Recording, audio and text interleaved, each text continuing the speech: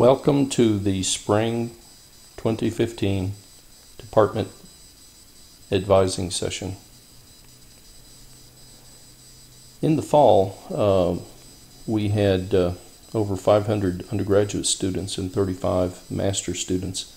That's important for you to know because it should give you confidence that the department is doing well, that there are many students that are looking to participate in the department. The employment continues to be strong, so don't have any fear of undue competition. The department does a fine job preparing you for industry, and as a result of that, we find ourselves with many of our students having multiple job offers. I'm Dr. Everett. I'm the undergraduate program director. I get involved in your advising when there are specific questions, or if there's something that seems to be in a gray zone. It's my job to make a decision about your case. You're welcome to come in and talk to me anytime. I enjoy talking to students, but if what you need to do is simply get paperwork filled out and the like, then it's quickest if you would go to a level 1 advisor that are listed here. You can find them in the main office, and they can usually handle your problems very quickly. Group advising is done because with so many students in the program, we're trying to be responsive for your time and not waste your time. So what this will do is give you the ability to get your advising hold lifted. There are other holds that may prevent you from registering. For example, if you have an outstanding fee, or if you're on probation or something of that nature, this advising session does not lift those holds. You'll have to come into the office and have them help you with whatever other holds that you have. You're not required to see a faculty advisor each semester, but you're certainly welcome to come by and talk to a faculty member anytime. You can also schedule a personal meeting with me or with any other faculty member. We enjoy talking to you, be happy to do that, but we will not force you to do it. If you're going to deviate from the degree plan, don't. The degree plan is what we use to try to figure out when to schedule classes. Oftentimes we have difficulty finding classrooms that are large enough, and so oftentimes classes will have to be scheduled at the same time. We look at the degree plan and expect that if 2 courses are listed in different semesters on the degree plan, it should be okay to list it at the same time, because if you're following the degree plan, you will not be taking those 2 courses simultaneously. So there's other reasons, but the main thing is don't deviate from the degree plan. Undergraduate students in 12 credits are considered to be full-time. We encourage you to take 30 hours each academic year, so that would be 15 in the fall, 15 in the spring. But that's, there's a push from the state to try to get people through the university education quickly. We're in favor of that, but what we're concerned about is don't take so many that you end up in trouble. Course waivers. There's a number of things that might cause you to need a course override for a course. For example, the common ones are a waiver for a class prerequisite. The departmental policy is to not waive prerequisites. About the only time that you could get a waiver for a prerequisite is if you have a substantially completed, if you've completed a substantially similar course in some other university.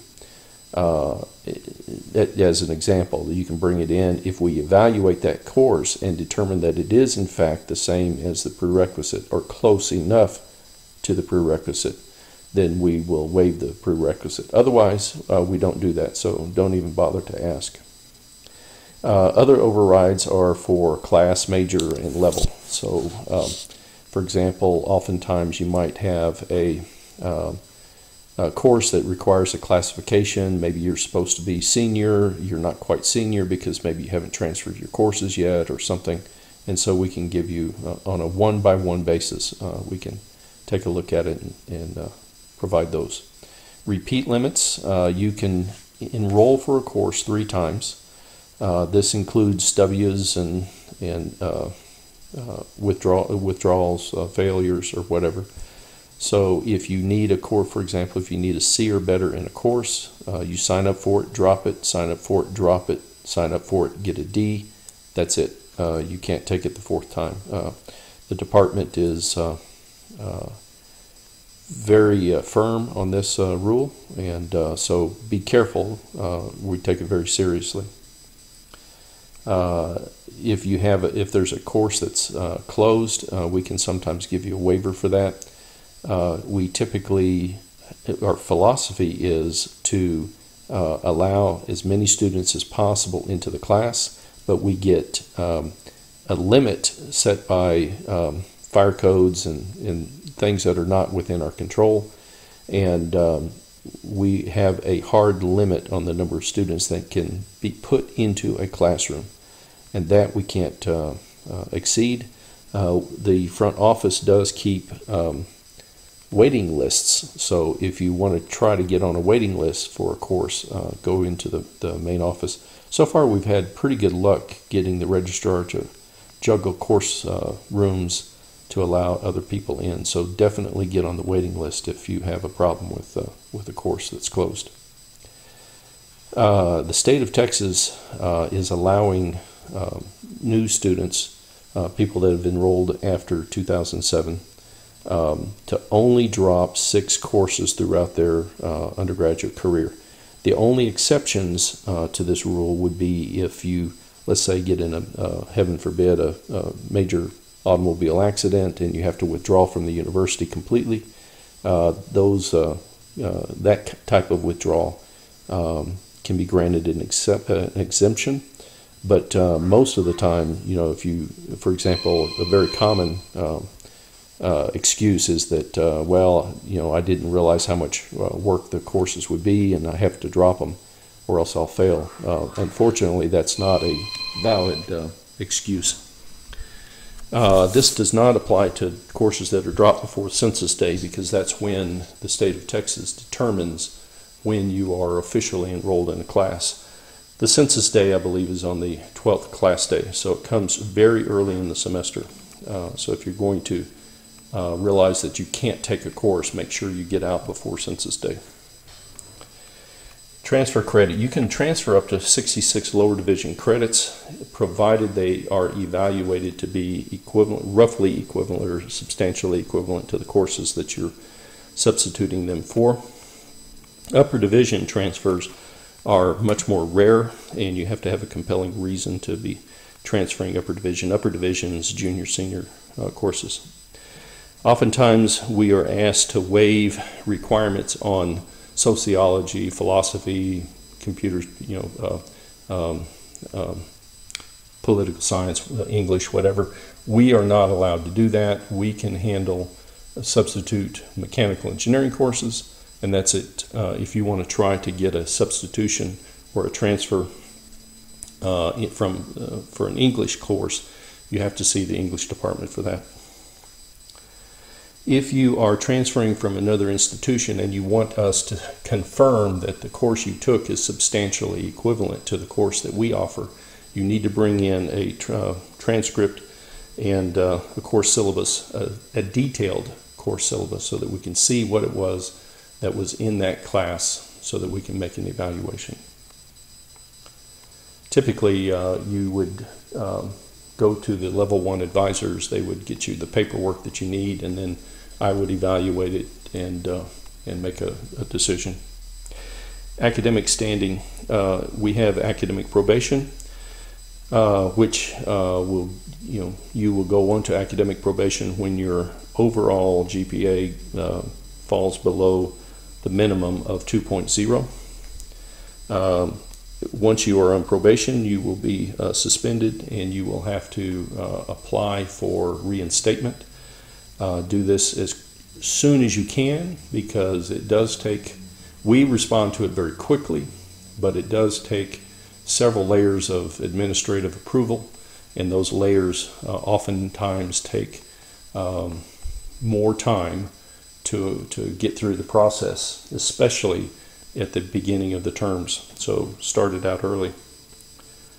If you have been, if you get on academic probation, and if you are reinstated, you don't have to get your GPA up over a 2.0 in one semester, but what you do have to do is whatever you take in the that semester, you have to make more than a 2.0.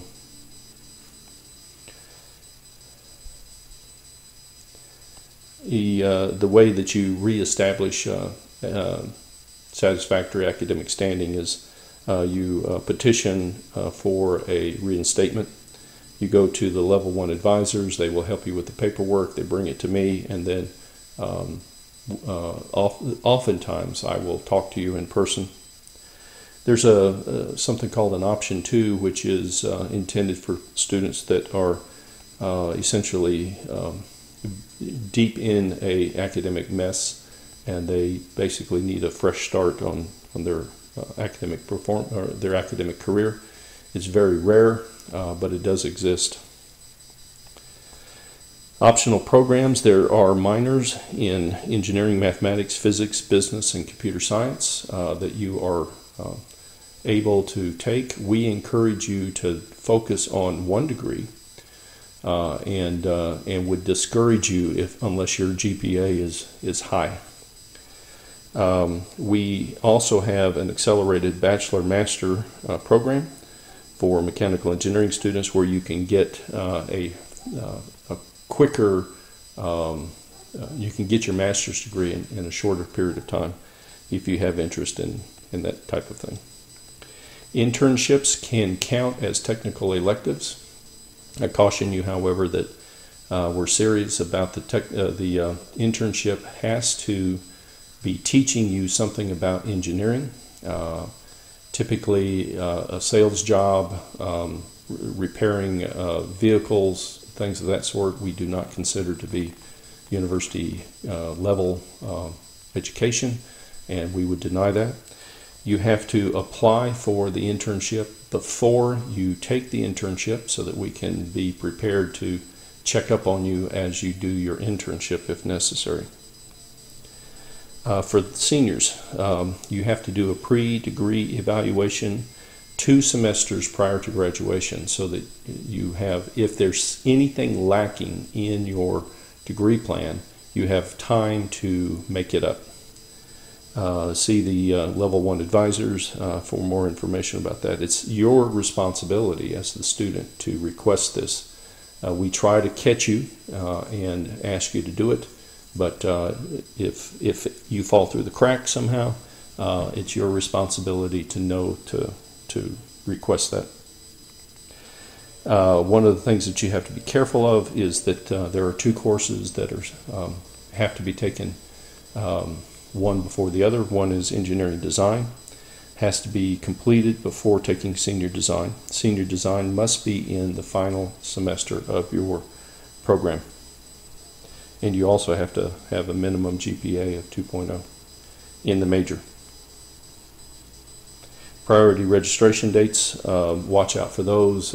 These dates will probably change each semester, but be careful that you jump on those when it comes to your time.